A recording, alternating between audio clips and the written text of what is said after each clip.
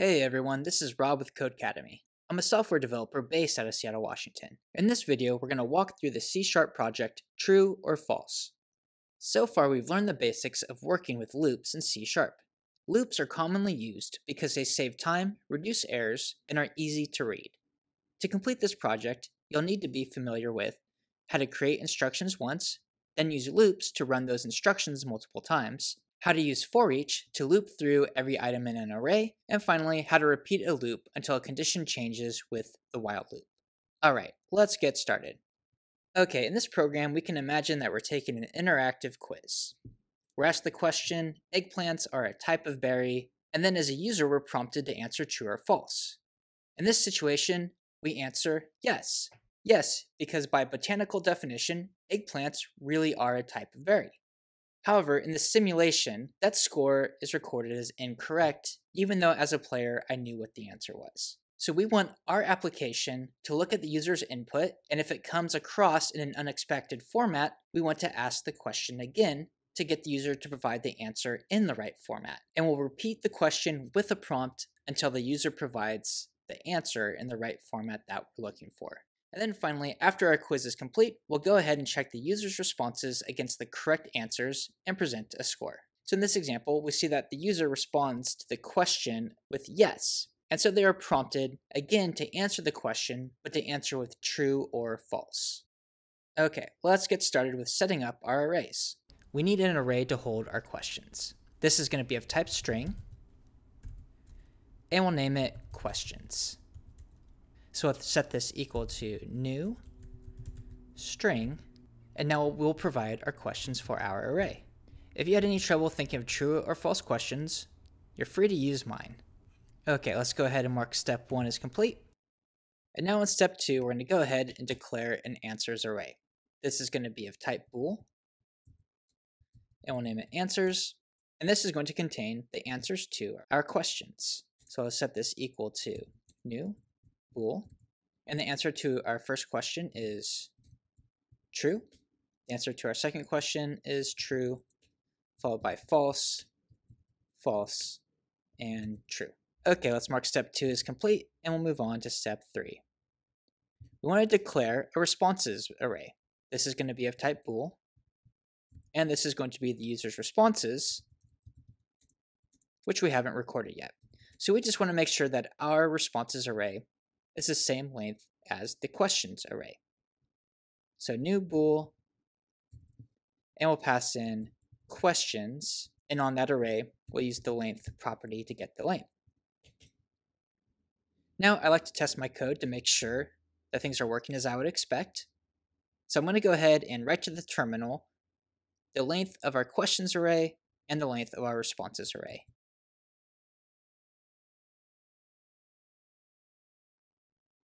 Now we'll save my code, and we'll run it in the terminal with .NET run. We're prompted to press enter to begin, and perfect. Both arrays are of length 5. Now I'll go ahead and delete these lines of code as we only had them in there for testing, and let's mark step 3 as complete. Now step 4 is going to be some code that we're going to implement to avoid any errors that might occur later on. We'll write an if statement. We just want to create a condition that checks if questions.length is not equal to answers.length. We're doing this just to make sure that we always have the correct amount of answers for the amount of questions that were asked. If for some reason this isn't equal, then we're going to write a message to the terminal, console.writeLine, warning the number of answers supplied does not match the number of questions. So we can test this out by going to our answers array. I'm going to comment out one of the answers. We'll save our code. I'm going to clear the terminal, and we'll run our program again. Press enter to begin. And we get our message, warning the number of answers supplied does not match the number of questions. Perfect. Okay, I'll uncomment out this answer in our answers array, and we'll mark step 4 as complete and move on to step 5. We're ready to loop through our questions array to ask our player our questions. So first, let's go ahead and create a variable of type int. This is going to be asking index, and we're going to set it to a value of 0. This is going to keep track of our currently asked question. So let's mark step 5 as complete, and we'll move on to step 6. We'll go ahead and build an empty for each loop that's going to iterate through each question in questions. So we'll say type string of question in our array of questions. And now we have an empty for each loop that iterates through each question in our questions. So we can mark step 6 as complete and move on to step 7. Before we get to asking questions, we need to define some empty variables. First, the text the user enters. This will be of type string, and we'll name our variable input. So when the user responds to the question, we'll capture it as a string and save it to the variable input. Next, a bool is bool, and this will be set to true if the user input can be converted to a boolean, otherwise false. So when they provide that string, when the user provides input, it's in the type of string. If that string can be converted to a boolean, then this will be true. So if the user provides the string yes, yes is not going to be converted to the boolean true, so it would be false. We'll see how this is done in a moment. And then finally, a bool input bool. And this will be the boolean version of the user's entry. So if their entry can't be converted to a boolean, this is where we'll store the value as true or false. Okay, let's mark step 7 as complete and move on to step 8. We're going to ask the question once. In the loop, we're going to print the current question to the console. So console.writeLine, and we'll pass in question. Let's go ahead and make sure that this is running as we would expect. I'll clear out the terminal and save our code, and then run our code. Okay, perfect. It looks like all 5 of our questions are being printed out to the terminal. I'm going to open up this space just a little bit to make this more readable in our terminal. Okay, then after each question, we want to prompt them with the information that we're going to want from them. So we'll console.writeLine true or false.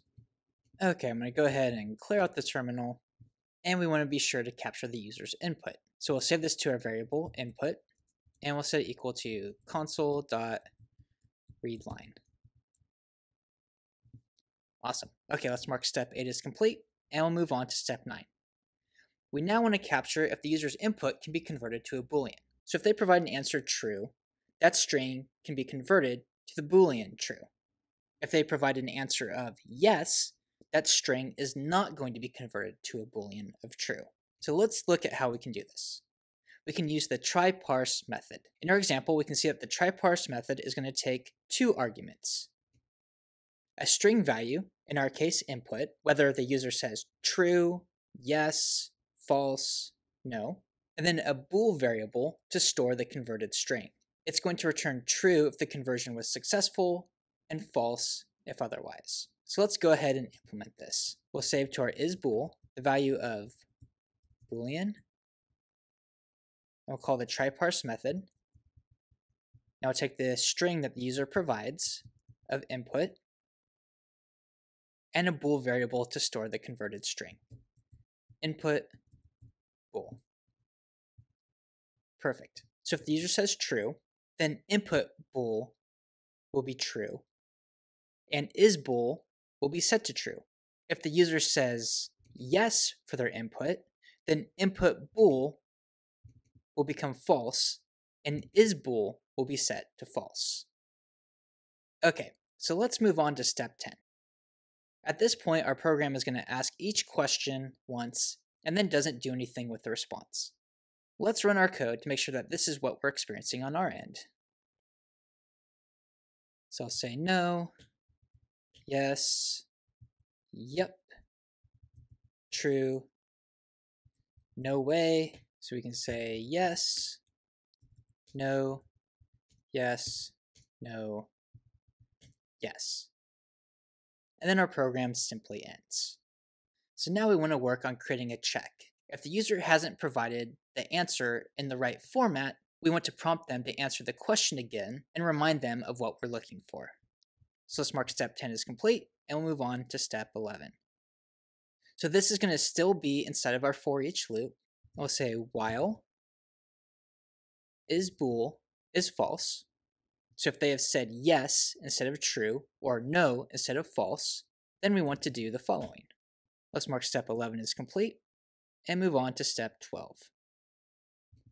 We want to print a message, please respond with true or false. So console.writeLine, please respond with true or false. Now that we've done that, we want to capture their input again, and we'll save this to the variable input. So console.readLine. And then we want to repeat this line of code again to make sure that they've provided a value that can be converted into a Boolean. Okay, let's save our code. We'll clear out our terminal and we'll run our program again. Let's give an answer in the incorrect format. We'll say yes. And we're prompted to respond, please respond with true or false. So let's say true. And we move on to the next question. Perfect. I'll go ahead and exit the program and clear our terminal. And let's mark step 12 as complete and move on to step 13. At this point, our while loop is complete. It's going to repeatedly ask for input until the user's input can be successfully parsed as a Boolean. So outside of our while loop, but still inside of our for each loop, let's store the user's Boolean answer in responses in increment asking index by 1. So responses at the asking index will be set to input bool. And then asking index will be incremented by 1. This will make sure that we've stored the user's responses to the corresponding questions. We'll mark step 13 as complete and move on to step 14. Great job so far. The asking part of our quiz is over. So let's go ahead and test our code to make sure that those responses are being recorded. So outside of our for each loop, let's go ahead and print out the values of the user responses. So for each bool response in responses, we will console.writeLine response. Let's save our code, and then let's run our code. And we'll say true, false, and true. And we can see that they're recorded right here. True, false, true, false, true. Awesome. Okay, let's mark step 14 as complete. And now that we've tested our code, we can remove this for each loop. Let's move on to step 15. We're going to work on calculating our score. Now that our user has responded to all of our questions, we can compare the responses with the answers. So first we'll start by defining a few variables. Scoring index of type int. We're going to set this initially to 0. And then another variable of type int, score, we'll set to 0. So let's mark step 15 as complete. And then in step 16, we want to create an empty for each loop. For each, and this is going to iterate through each answer. So the type of bool, answer in our answers array. So we have our empty for each loop. Let's mark step 16 as complete. And in step 17, we're going to capture the response matching the answer. So we'll create a variable of type bool, and we'll go ahead and just call this response. And we'll set this equal to our responses array at the index of scoring index, which is 0 as we start our for each loop. Okay, let's mark step 17 as complete. And in step 18, we're going to write out the user response and correct answer for each answer in answers. We want the format to look like this: the number for the question, the text input, and then what the user provides, a pipe to separate the input from answer and the correct answer to the question. Let's go ahead and do this. Console.write. I'm using console.write instead of console.writeLine because I don't want a new line to automatically occur after the question number. So I'll say scoring index +1 plus this period and a space to get the correct formatting, and then a console.writeLine, and then we'll use string interpolation, input, and then the value for response. And remember, response is going to be set equal to our responses array at the scoring index. So this starts off at 0, so the user response at index 0 of the array responses, and then a pipe, and the text answer, and the value for answer. And this will be the item that we're currently iterating through in our array. All right, let's save our code, and let's clear the terminal, and let's run our code. And we'll say true, false, and true. So we can see that we're almost there. We're running into an issue that we're repeating the number 1 every time, and also we're displaying true every time as well. And if you did get stuck there, the reason this is occurring is because we aren't incrementing scoring index. So we're looking at the same value in our responses array, and the same number is being repeated when we're trying to list our question number. So we'll address that in a further step. So let's clear the terminal and mark step 18 as complete. And in step 19, we want to add to the user's score if the response matches the answer. So we'll say if response equals answer, then we're going to increment the score by 1. So we can mark step 19 as complete. And in step 20, we can deal with that little bug that we noticed. We'll increment scoring index by 1 as well. At this point, our for each loop should print out the user responses and answers and calculate a score.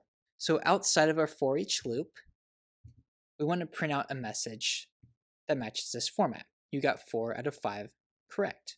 So we can do this with console.writeLine, and then we'll use string interpolation. You got score out of, and then we could say 5 because we know we asked 5 questions, but we can make this more dynamic by saying questions.length. Correct. Okay, let's go ahead and save our code. And let's run it in the terminal.